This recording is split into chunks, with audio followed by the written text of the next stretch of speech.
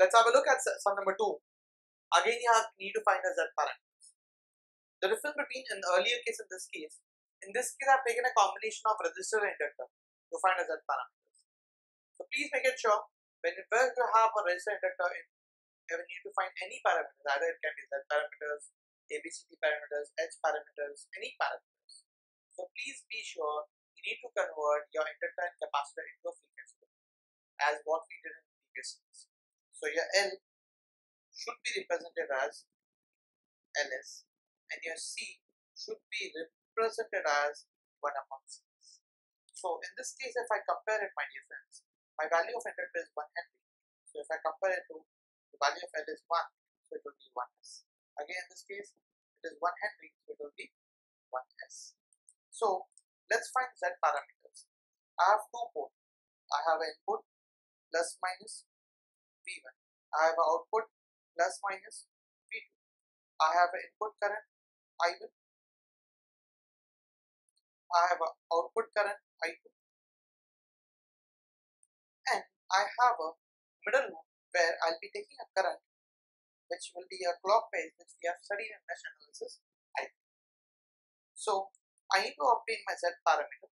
So my Z parameter equation will be, so let's see you guys remember or not. I hope you guys have revised some more one. Should be in terms of voltages. V1 should be in terms of I1, I2. V2 should be in terms of I1, I2. Sign should be positive. Ultimately, if I need to find Z, that means there should be Z, Z, Z, Z. So it is 2 by 2 matrix, so it should be 1, 1, 1, 2, 2, 1, 2. So ultimately I need to get V1 in terms of I1, I2, V2 in terms of I1. So let's have a look, my dear friends. Apply KVL in mesh 1. In mesh 1, if I apply KVL, my friends, so add the terms. So you have 1 ohm plus 1s, that will be s plus 1 I1.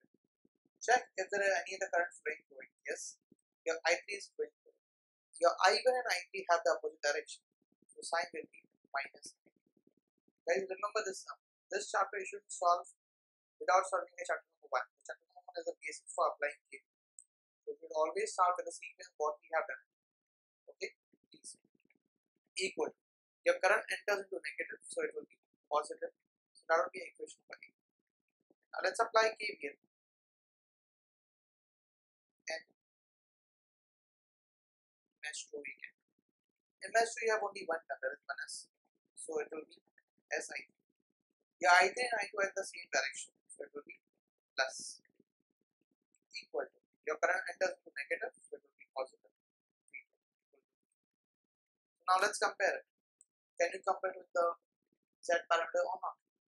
Your V1 is in terms of I1 and I2. Your V2 is in terms of I2 and I3. Logic says your V1 V2 should be in terms of I1 I2 I1. There should not be any other parameter except that. But you have I3 and you have I3. That means you have to replace I3.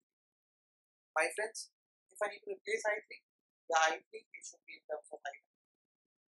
Either my I3 should be in terms of I2, either my I3 should be in terms of I1 and I2. So these are the only three combinations where we need to work on.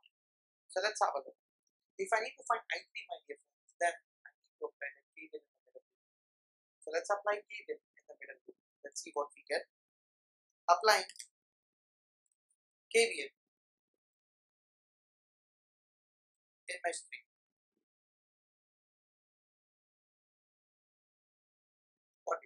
So add all of them. So we'll get 2s plus 1 into I3.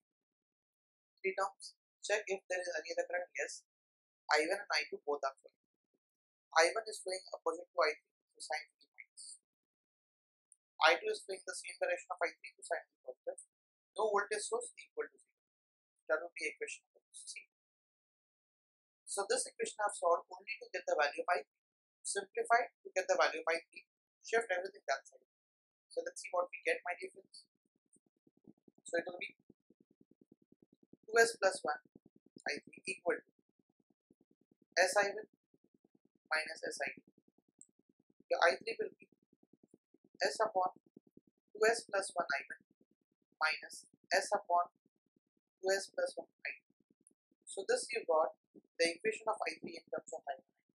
So let's put this equation, my dear friends, in case 1 and 2, your A and B, so that we can get V1 in terms of I1 I2 and V2 in terms of I2. So let's have a look, my dear friends. So the equation which you got from A, V1 was S plus 1 I1 minus Si2. So put the value of S3 from this equation. So your V1 which you get, my dear friends, is S plus 1 I1 minus S bracket. Because bracket is compulsory because this term cannot multiply with only first term. It has to be multiplied with both the terms. Normally student doesn't take a bracket and your whole sum goes down. So you need to be very careful in terms of both parameters. So put the value for I3.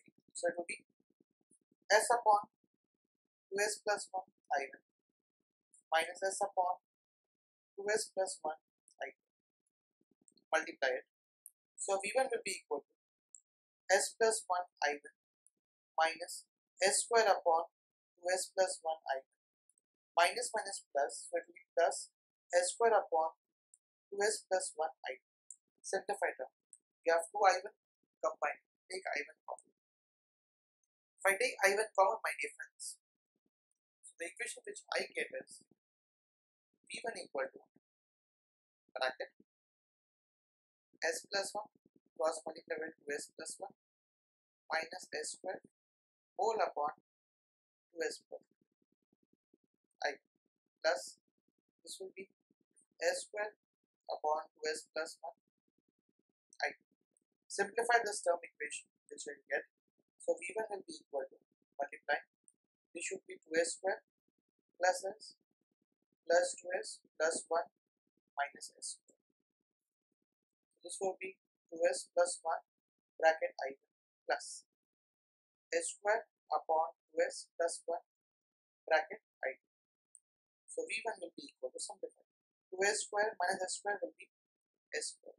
2s plus 1s should be 3s plus 1 whole upon 2s plus 1 bracket I1 plus S square upon 2s plus 1 bracket I2. That should be equation. So ultimately by solving it, my dear friends, you got V1 in terms of I1. Let's compare it with the standard equation. So V1 should be compared with Z11 I1, Z12 I2. Now compare. So you got the value for Z11 and Z2. So your Z11, my dear friends, is S square plus 3s plus 1 upon 2s plus 1. Unit will be ohms because it is impedance. Your Z12 is nothing but S square upon 2s plus 1. Unit will be ohms because it is impedance. Similarly, guys, second part you solve by. I'll be only giving you the answers with the equation of I3 and equation number 2. So you should get V2 in terms of I3. So I'll be writing the answers for you guys. The answer which you should be getting is solve V2 in terms of I1 and I2. So your answer of Z21 should be equal to S square upon 2s plus 1. Unit should be ohms. And your Z22 will be S square plus S upon 2s plus 1. This should be the answer which you should get after solving the V2 equation. So after getting all the values, put it down into the matrix. So value will be Z11, Z12, Z21, Z2 equal to. So over here you get S square plus 3s plus 1 whole upon 2s plus 1. Over here you should be getting S square upon 2s plus 1. Over here S square upon 2s plus 1. Over here S square plus S upon 2s plus 1. That should be the matrix, and the unit which you should be getting is ohms. So that's what we do it. Please make it a point the V2 should be solved by you. Let's compare. If you cannot compare the answers, You should solve type 1 first sum again. So that will give you a practice hands-on on it, and then solve it type 2.